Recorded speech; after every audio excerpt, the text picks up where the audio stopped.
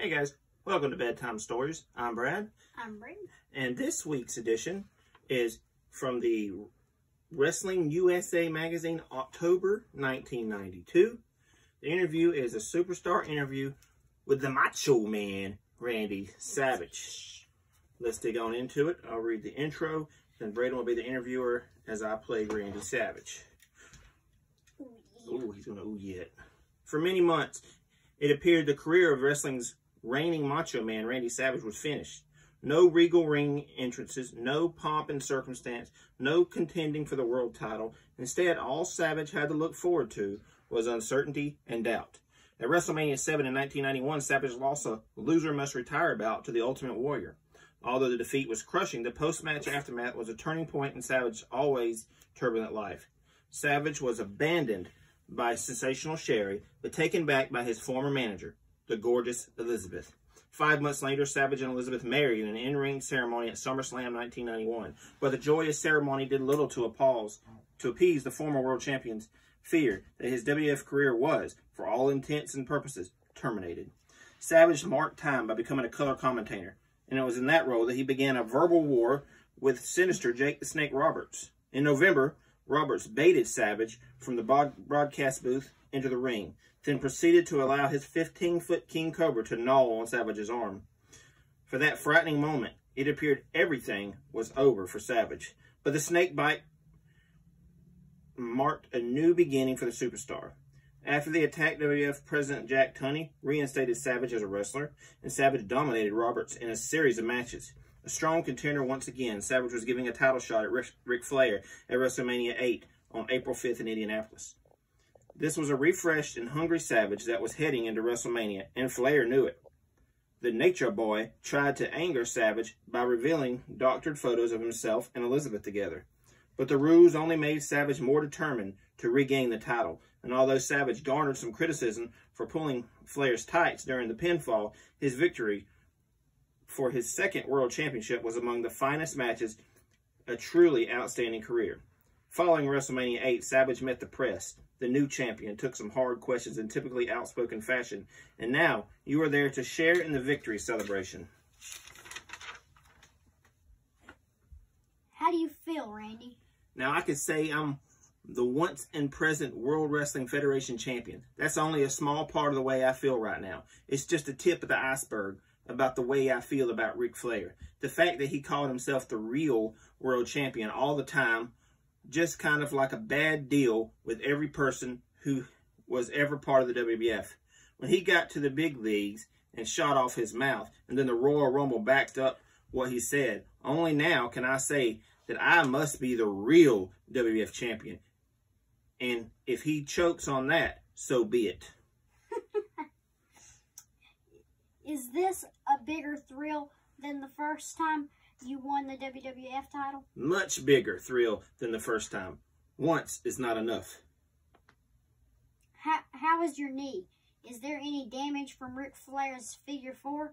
Any ligament damage?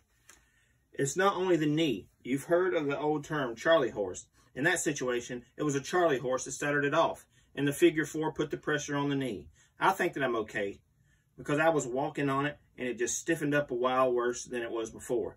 But just the thrill of being out there got me through that particular time. If I made it through, it wasn't because he wanted me to. It was because I was lucky enough to make it through on my own. Will you give Hulk Hogan a title shot? Understand that fact. Yeah, that this is the Macho Man Randy Savage talking to you. Understand the bottom line, that I am the WWF champion, and Ric Flair is not. You understand?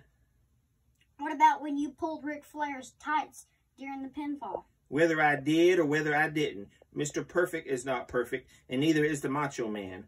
I've soared with the eagles, I've slithered with the snakes, and I've been everywhere in between. Nobody ever said that my halo was on straight, but nobody else is either.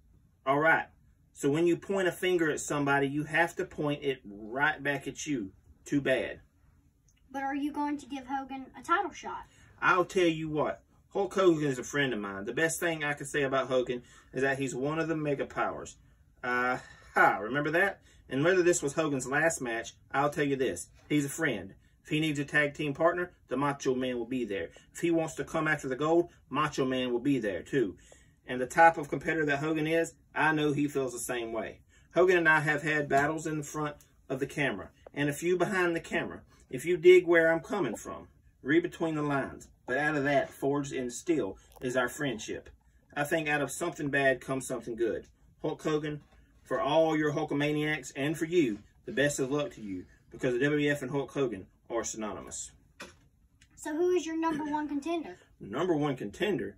You know, I don't even know. That's for other people to figure out.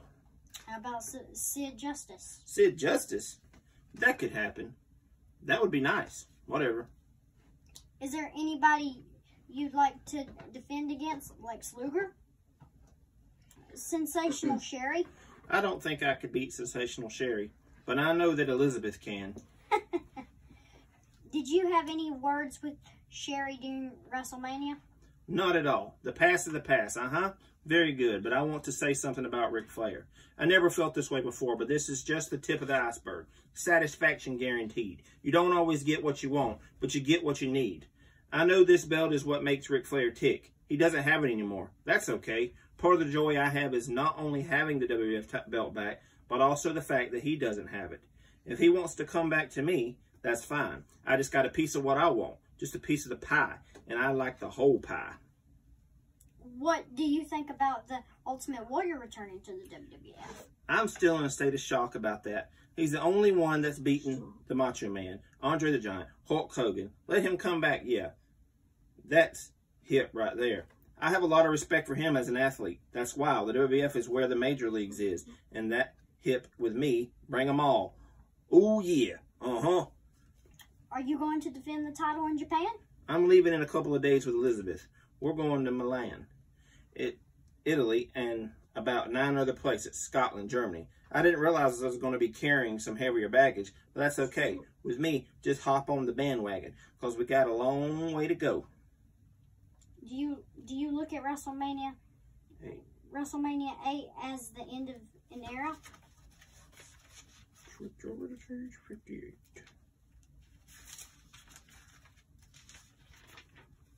You're right. Hulk Hogan, I compare him to Babe Ruth in baseball. I get chills up and down my spine when I say that, whether he's wrestling again or whether he doesn't. Even though I'm the WWF champion right now, I'm lying if I didn't say that I respect him 1,000,000%. He's an athlete all the way, which we all well know. But the things he's done for kids, on camera you've seen. But as part of the Mega Powers, I've seen what he's done off camera. Every chance he gets to help the kids, that's where it's at with Hulk Hogan. Not only his own, but all the kids all over the world. He's adopted them all. I like to say that everybody can learn from Hulk Hogan. But that doesn't mean I can't beat him 1, 2, 3 in the middle of the ring. Now that you have the title, what's your goal? What's coming up? Well, to keep it as long as I can, naturally. To keep it away from Ric Flair? Can you go 2 of 3 falls with Flair? Sure, I can beat him 2 straight. That's fine. No problems there at all. First of all, I want to get my leg a little better, because I'm sure he wouldn't want to beat me if I wasn't 1,000,000%. That's a lie. He's a cheap shot artist, but guess what? So am I. Did I say that? I guess I did. Did the match against Flair go pretty much the way you planned? No, it didn't. I got a lot of respect for him as an athlete now. Before I went into the ring, I was worried about self-destructing before I got there. He wanted to get under my skin, and he did it. I congratulate him for that. But the way we've been dogging me on the tube, you know, to say the least, Elizabeth is a big part of my life. He couldn't have hurt me any worse, or Elizabeth, or her mother, or her grandmother and grandfather. He just didn't understand that you can't do that to people these days. This is the 90s, and people are going to stand up, and they're going to fight. I think he realizes now that I'm ready to fight. How about you and Elizabeth? You were talking about Hogan and the kids earlier. Is there any possibility we'll be seeing any macho munchkins anytime soon? Ooh, macho babies. Yeah, Well, I've been on the road so much. I've got to keep that macho reputation happening. I like to have 9 kids and have a baseball team and beat the Cardinals with a pennant. What kind of workouts do you take part in to keep in shape? Very good question. I do a little bit of everything. I think nowadays, anybody who makes it to the top better not specialize in just one thing. Just all the weightlifting or all the powerlifting just isn't going to get it. When you get past that 20-minute mark, that's when the aerobics come in. I've got a little bit of everything coming to me and a lot of heart. What do you say to all the critics that have been on the news during the past couple of weeks talking about steroid use in the WWF? Well, a lot of it sounds to me like sour grapes from people from the past. As far as steroids go, I'll be very, very honest with you. I've experimented with anabolic steroids myself in the past. Don't take them anymore. It's been a long time since I took them. Took them when it was legal. No wrestler, no promoter, and no doctor ever told me to take them. I came out of baseball and experimented a little bit with myself. I'll tell you right now, and I'll tell all the kids out there, it's like putting poison in your body. Besides, it gave me one heck of a case of PMS. If you want to take a shortcut to the top, you're going to run out of steam. And that comes from the Macho Man Randy Savage. You ask me a question, I'll give you a straight answer.